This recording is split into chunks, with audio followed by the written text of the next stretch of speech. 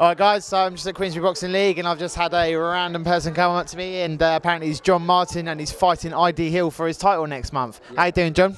Yeah, I'm really well, thank you. A bit excited for next month. He's coming down the weight and I'm sitting at it, so I think he's going to struggle. But what I'm worried about is after I deal with him, then what happens? Do I fight him again for his belt or does he vacate it and I have it? I'm not sure. Well, unfortunately, I can't answer these questions. This is a question we're going to have to put to Alan Foley and Ross Minter. What happens after he beats I.D and takes his belt? Does he have to fight him again? Yeah, so, like, does he deserve another fight against me? But that's basically what I want. Let's not jump ahead too quickly here, right? Indeed. Does he deserve another shot? You haven't beaten him yet, for starters, and say, for example, you do beat him, but you might not beat him that well, yeah? So let's just... Yeah. So let's not get ahead of ourselves on that one.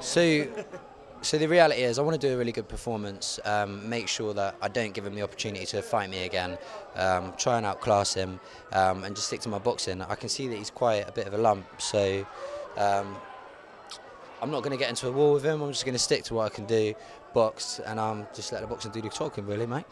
So, I mean, I was going to say to you, I.D. is the title holder for the Queensbury. It doesn't faze you at all? No, not really. I've got the light welter, he's got the welterweight. Ideally, I wanted to fight at a catch weight and then take the belt off him that night, but he's coming down to my weight. So after it'll be good to defend it, and then once I've defended it, then I'll be looking to either go up the weight or to maybe secure national or whatever. So what you got to do, right, is you got to fight for the belt at your weight, and then you got to go to his weight, and you got to fight for the belt at his weight, and then you can only be declared the unanimous champ. Absolutely, yeah, and that's what I find a bit odd and a bit strange, because obviously if I completely destroy him in the first round, then it seems pointless to fight him again.